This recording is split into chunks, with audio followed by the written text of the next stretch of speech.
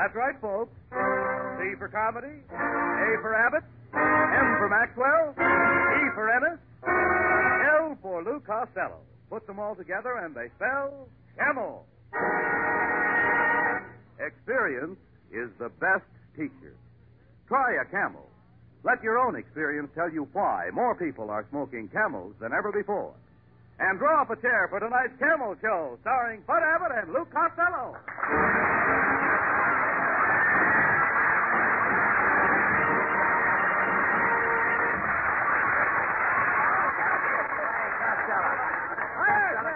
Come here. Okay. Where have you been? Where have you been? Oh, Abbott. Tell me where you've been. Where I've been? Yes. I've been to the movies, Abbott. I just saw a very unusual cowboy picture. Yeah? The Indians won. The Indians? Costello, all week I've been trying to find you. I telephoned to your house Monday night, and they told me that you were taking a bath. Yeah. What? Monday night? Yes. Brother, did you have the wrong number? What do you mean? I had to go to the hospital for 3 days, Abbott, while Lana Turner was being vaccinated. Now, if Lana Turner was being vaccinated, why did you have to go to the hospital? She's tattooed on my arm. Hey, you know my Aunt May was in the hospital too, Abbott? She had her tonsils taken out, and they sewed up her throat with telephone wire. Is she all right? Yeah, only now her conversation is limited to 5 minutes. Yeah, I saw that beautiful blonde nurse I met the time I had that advanced fracture. Advanced fracture? How does it happen? I made an advance, and she fractured me. But, boy, was she a wonderful girl. Every time she put her arms around me, I'd turn to Patty. You mean Putty? I mean Patty. That's her sister. She'll kiss anybody. Well, never mind that. Never mind that, Gus. Hey, wait a minute. Is that a telegram in your pocket, Costello? Oh, yes, Abbott. It's for you. I opened it by mistake. By mistake? Yes, I thought I could read it. Give me that telegram. Why, it's from that rich widow, Mrs. Wetwash. She's inviting us to spend Washington's birthday at her Sun Valley Lodge and enjoy the winter sports. Winter sports? You heard That's where I shine, Abbott. Just give me a cold day and a hockey stick, and I'll show you something. What? A cold hockey stick. Well, you get a chance to show your ability. You know, the telegram says, Lou, have entered Costello in ski jump at Dead Man's Leap. Dead Man's Leap? Yep. That's the toughest ski jump in the world. I ain't going to do it. Yeah, you've got to do it. No. Listen, I told Mrs. Wetwash you were a great ski jumper. Abbott, the last time I tried to ski, I broke 3 legs. You only have 2 legs. I know, but I landed on my Uncle Mike.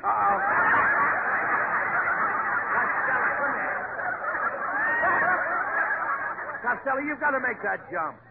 What are you, a sissy britches? A spineless jellyfish? A yellow coward? You've got $2. Would you like to try for 4? Yeah, no.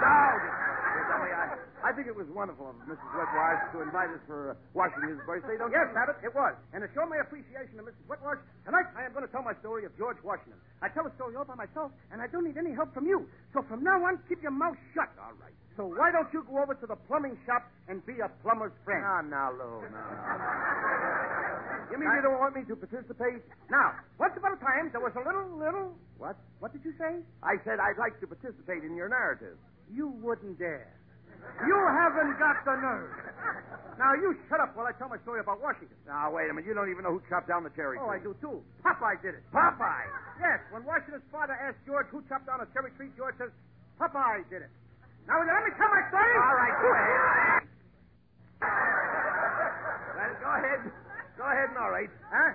Go ahead and narrate. All right. All right. Yes. Well, if it's all right with you, it's all right with me. Go ahead. Well, once upon a time, it was George Washington's birthday. What did he get He on was a his very birthday? happy little fella. What did he get on his birthday? What did he get? He got... How do I know what he got? I wasn't there. Well, he must have got something. All right, so he got a year older. All right. Abbott, will you stop interrupting? Go You're ahead. interrupting me With that soon. story and keep quiet. Now, one day George was standing by the river and he threw $1 across the river, 2.5 miles. No, wait a minute. Wait a minute. No. You're getting that, Wait a son? minute. Take it easy. Nobody could throw $1 2.5 miles. $1 went much further in those days. All right. Now, George Washington took a taxi cab and he went to Philadelphia to sign the Declaration Now, of just a Independence. minute, Lou. You know, there's a limit to everything. There were no taxi cabs in George Washington's Is time. that so? That is so. Well, it says in their history book that he took a hack at the tree. Oh.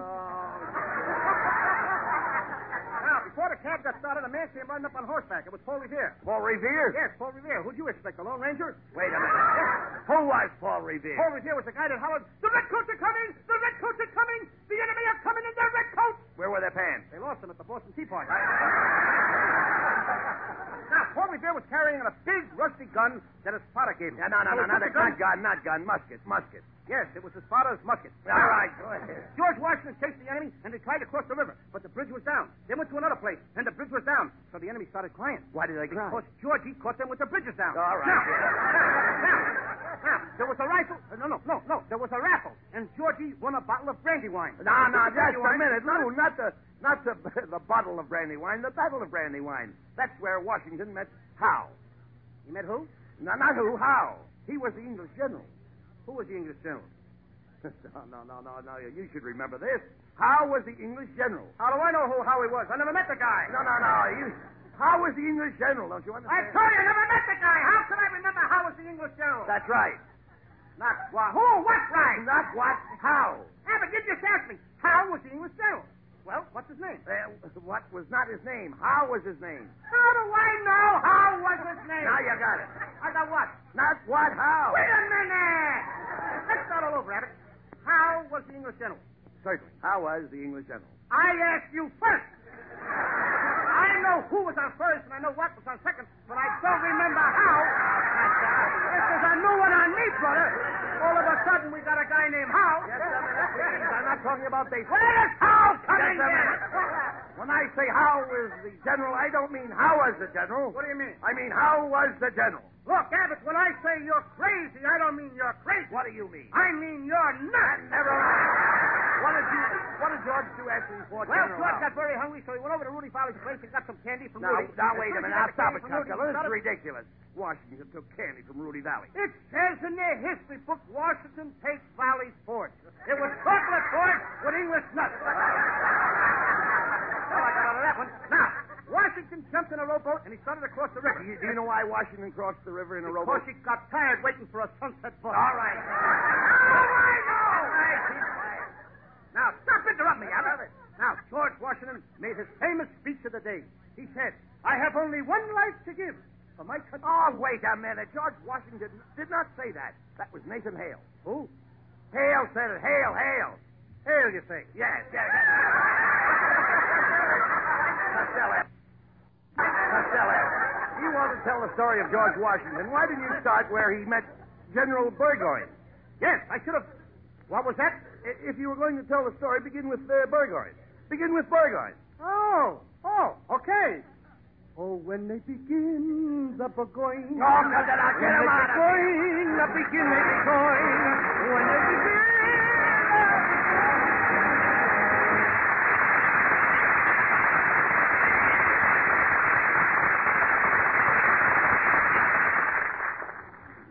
Experience is the best teacher. It was not so long ago. All right. Stay in line, please. What's that, lady? I said, what line is this, officer? Why, this is the cigarettes, lady. Yeah, you stand in line to get what you didn't ask for. Don't complain, brother. You might not get anything. That's right. Well, I've tried them all during this shortage, and boy, it sold me more than ever on my own brand. But try and get that. It's Camel, you know. Yeah, I feel the same way. If I can ever again get all the camels I want. Yes, experience is the best teacher. During the wartime cigarette shortage, the experience of smoking whatever brands they could get taught millions the differences in cigarette quality. It was then that smokers' T-zones, that's T for taste and T for throat, tested more different brands than they'd normally try in a lifetime. That's how millions of smokers found that Camel's rich flavor and cool mildness suited them best. The result? Today, more people smoke Camels than ever before. Experience is the best teacher. Try a Camel. Time to light up a Camel and listen to Skinny Anna sing, So Would I. Why do the stars adore you? Are they then lonesome for you? Let's give you the sky. By the way, so would I. Think how the raindrops miss you, then hurry down to kiss you. and hoped for a star. By the way, so would I saw a rose try to imitate your smile, and you could have heard my heart for a country mile. The wise old owl is scheming. He overheard you dreaming, and what he won't try, win or lose, do or die. And by the way, so would I.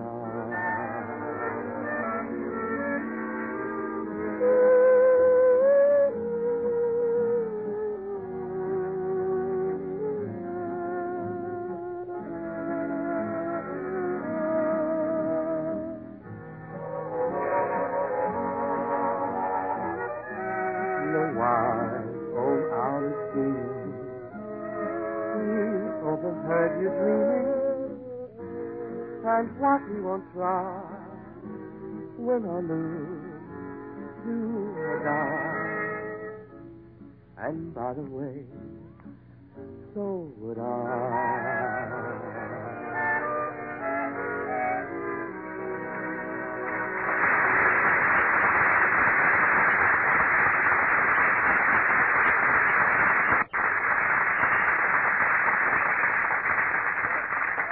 Costello, here we are in Sun Valley. Isn't it beautiful? Just look at that snow. I can hardly wait to play in it. Abbott, that snow is 14 feet deep. No, I don't care. I'm going to play in it anyway. Go ahead and play, Abbott. I'll dig you later.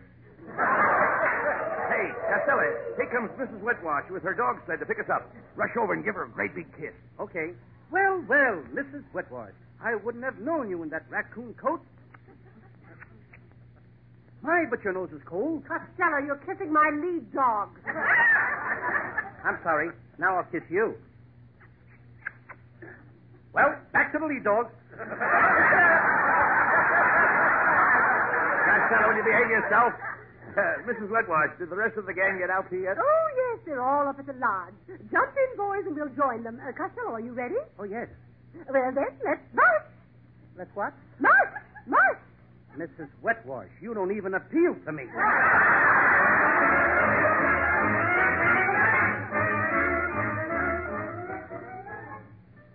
Gee, that was a cold ride in that dog sled, Abbott. I think I'm frostbitten.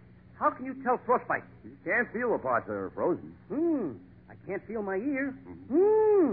I can't feel my nose. Abbott, do you mind if I sit down? You are sitting down. Must be colder than I thought. Well, hiya, fellas. Hiya, Skitty. Why aren't you out skiing? Oh, I'm having a little trouble with my skis. Can't get my pants thrown over. Hey, Costello, I brought along a ski suit for you. Ski suit? That's nothing but an old-fashioned suit of long underwear. Well, if the ski jump is too high, I can always back out. Hey, look, Costello.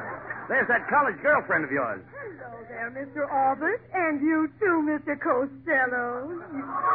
You fat little mon. Well, I'm certainly surprised to see you up here. Oh, I love it here at Sun Bowley. Isn't it entrancing here in Idaho? Idaho? Oh, Abbott, you know where Idaho is. It's right next to Montuna and Coolarootu. I came up for the bobsledding.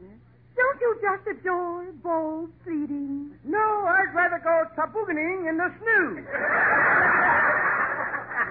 Well, I'll see you at the ski jump. As we say in French, à que c'est pour que c'est pour qu'est-ce que c'est to you? And a greasy pork chop and a kisser to you, too. Hey, Abbott, it's getting colder and colder. It's really getting cold. B-R-R. B-R-R. Gee, it's cold. B-R-R. Oh, B-R-R. Costello. You don't say B-R-R, B-R-R. You say brrr. You read the straight line, Spitz. I'll tell the joke. Hey, Abbott, take a slug of this. It'll keep you warm. All right, thanks. Hey, you idiot. This is anti-freeze. What are you trying to do, poison me? No, you'll be all right. Just don't go uphill too fast or you'll boil over. Hey, look, Costello, here's Marilyn Maxwell. Marilyn? Oh, there you are, Louis, honey. I saw you skating a while ago. You're a pretty fancy skater. Yes, Marilyn. Costello was cutting figure eight. Yes, and I do it the hard way. 2 4s. But Louis, honey, you fell down so many times. Didn't it spoil your fun? Marilyn, nothing spoils on ice.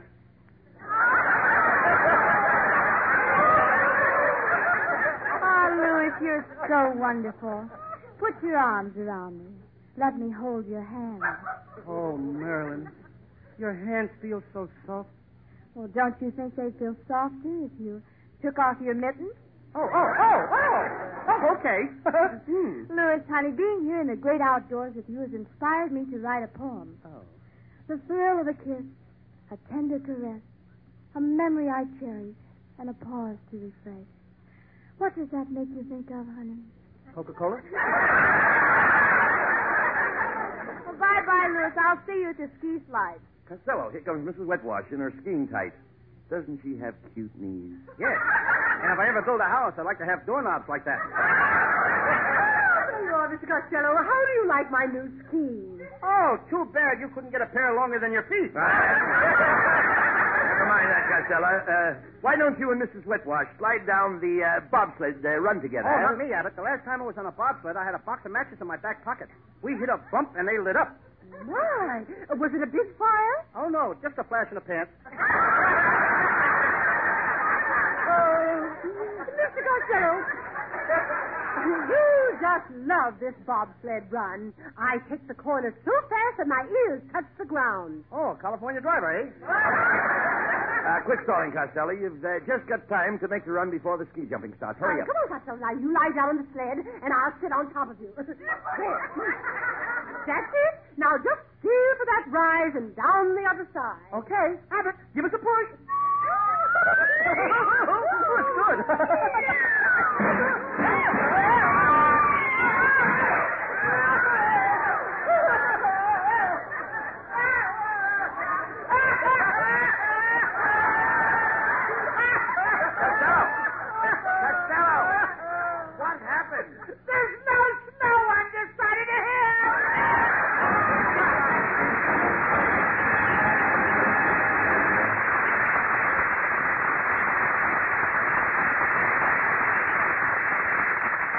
Presents lovely Marilyn Maxwell from Metro-Goldwyn-Mayer, producers of Lady in the Lake.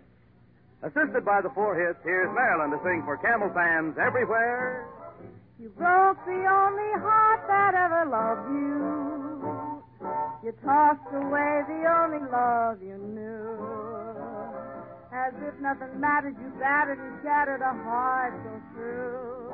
Only to wake up to find that the breakup was breaking the heart of you. And now you come to me for consolation. I'd be a fool to fall for such a line. You broke the only heart that ever loved you. And now that I met you, I'm not gonna let you break mine.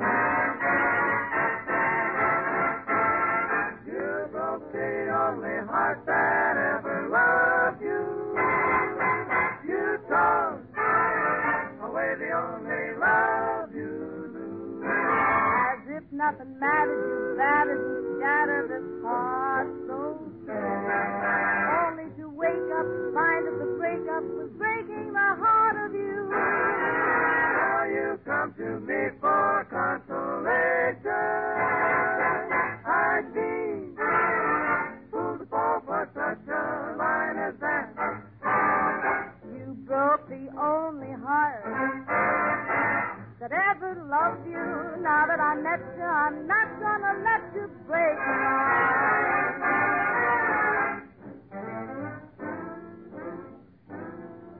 And now you come to me for consolation. I'd be a fool to fall for such a lie. 'Cause you broke the only heart that ever loved you. Now that I met you, I'll never let you break mine. 'Cause you know that ain't right.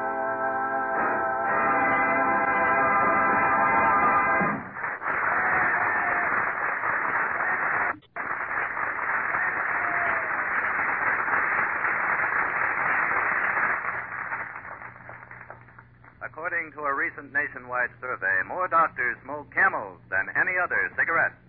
Yes, 3 leading independent research organizations asked this question of 113,597 doctors. What cigarette do you smoke, doctor? The brand named most was Camel. Everywhere, millions of smokers vote an emphatic yes to Camel's rich flavor and cool mildness. If you are not smoking Camels now, try a Camel on your T-zone. That's T for taste and T for throat, your true proving ground for any cigarette.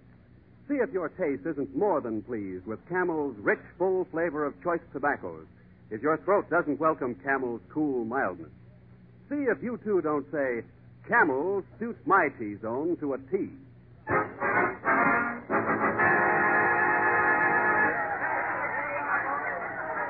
Attention, everybody! Attention, please! The big event of the day is about to take place.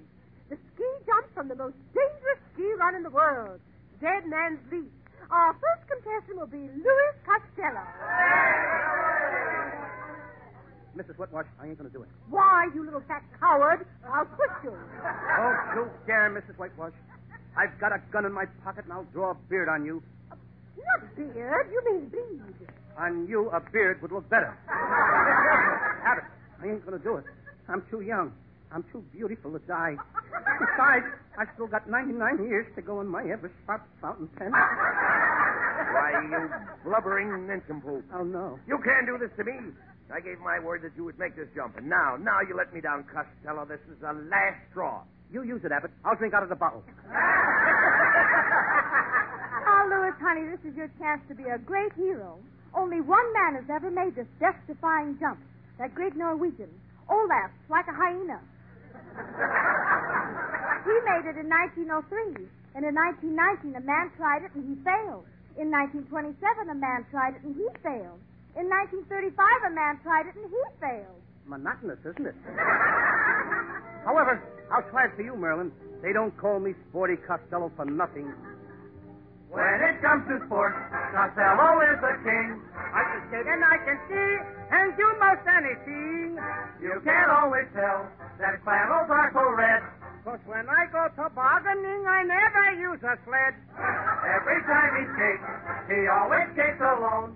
And no one has to help me 'cause I'm always on my own. When the pond is frozen, you'll always see him play there. I love to skate on ice because I start on the bottom and stay there.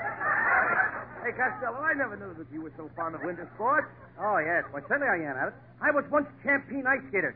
You ever notice my posture? The way I hold my hands behind my back, with my head down and my shoulders hunched?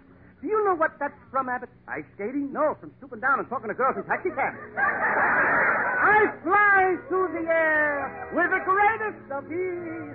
Each time I go skiing, I float through the breeze. Each time that I land, I slide on my knees. Someday I must try it with skis. At sports I am clever, 'cause I use my brain. I may get a headache, but I won't complain. And when I play checkers, my headache gets worse. But when I'm on ice, it's vice versa. Costello's a skater. La, la, la, la. There's no one that's greater. La, la, la, la. Graceful and loose. La, la, la, la. Just like a goose. La, la.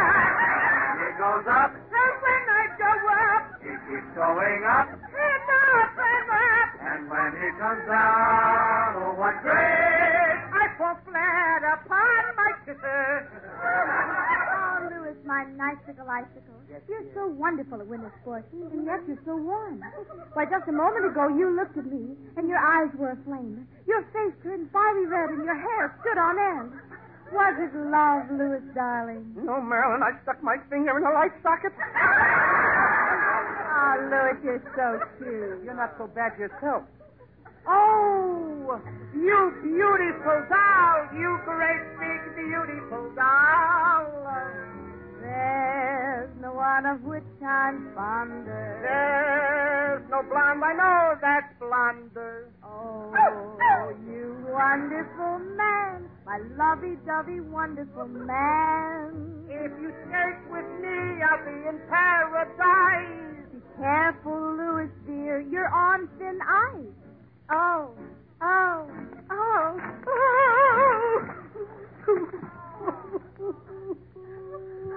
oh, he fell in.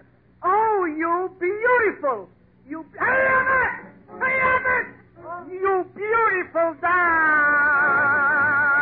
Oh, that's it. That's it. Take me upward.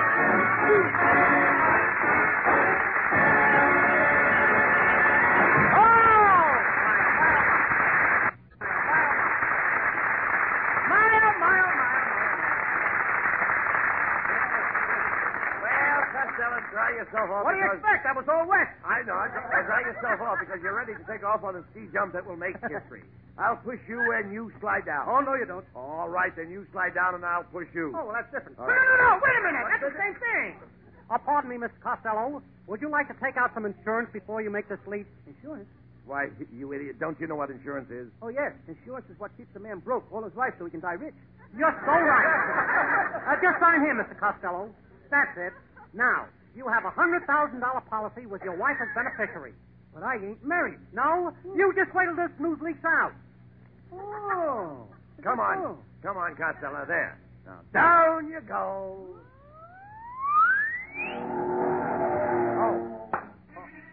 Oh. This is terrible. I shouldn't have let him do it. My poor little pal Costello. He didn't come down. I may never see him again. Costello, where are you? I'm up here on his telephone line. Get off the line, please. You are on a busy wire. Hang on, Costello. Don't let go or you'll drop 5,000 feet into that ravine. I can't hang on much longer, Abbott. What shall I do? Deposit 5 cents for the next 3 minutes, please.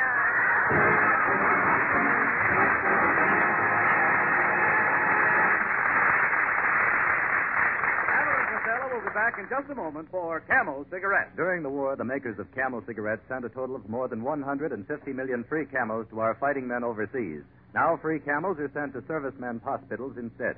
This week, the Camels go to Veterans Hospital, Des Moines, Iowa, USAAF Station Hospital, Westover Field, Chicopee, Massachusetts, U.S. Naval Hospital, Dublin, Georgia, U.S. Marine Hospital, Pittsburgh, Pennsylvania, and Veterans Hospital, Wadsworth, Kansas. Camel broadcasts go out to the United States 3 times a week, are rebroadcast to practically every area in the world where our men are still stationed, and to our good neighbors in Central and South America. And now here are Bud Abbott and Lou Costello with a final word. Well, Costello, we certainly had a lot of fun tonight with Mrs. Wetwash. Yes, Abbott. You know, she's my neighbor. I've got the apartment next door to her. It's 100 by 20 by 25. 100 by 20 by 25? Yes. If I don't get 100 by the 20th, I'll be out on the 25th. Oh, good night, folks. Good night.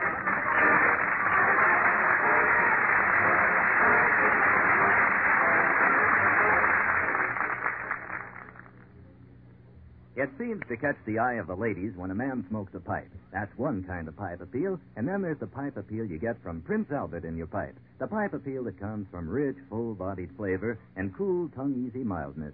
Get Prince Albert and pack your pipe with pipe appeal. Prince Albert is specially treated to ensure against tongue bite. Trim cut to burn cool and even. Don't miss Prince Albert's Grand Ole Opry Saturday night. Hear Red Foley sing favorite American folk songs. Chuckle with the Duke of Paducah and Minnie Pearl. Remember, that's Grand Ole Opry Saturday night on NBC. Be sure to tune in next week for another great Abbott and Costello show brought to you by Camel Cigarettes. And remember, experience is the best teacher. Try a Camel. Let your own experience tell you why more people are smoking Camels than ever before. C-A-M-E-L-S.